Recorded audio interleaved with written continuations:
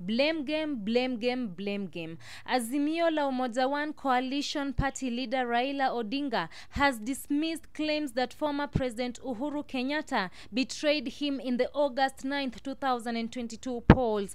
This comes amid a myriad of allegations that Kenyatta hoaxed Mr. Odinga in the polls, thereby denying him the chance to sit at the helm of the nation's leadership.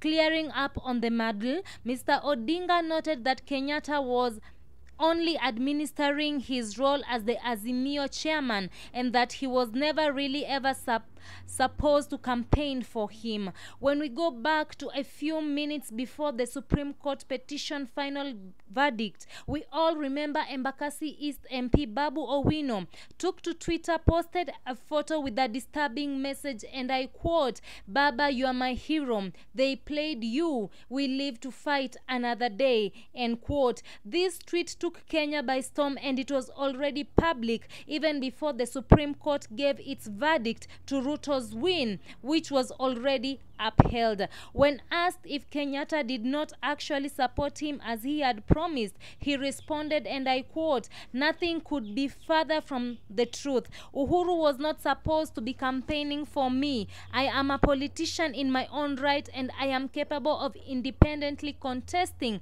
in an election without anybody's aid." Some Kenyans say that the election was all planned out by Uhuru himself. Even some say that Uhuru had planned it to be in bad books with Ruto so that Ruto would get pity party votes and made it to the house on the hill. So if Raila is not seeing that Uhuru Kenyatta actually played him in the first place, what do you think about the just concluded polls?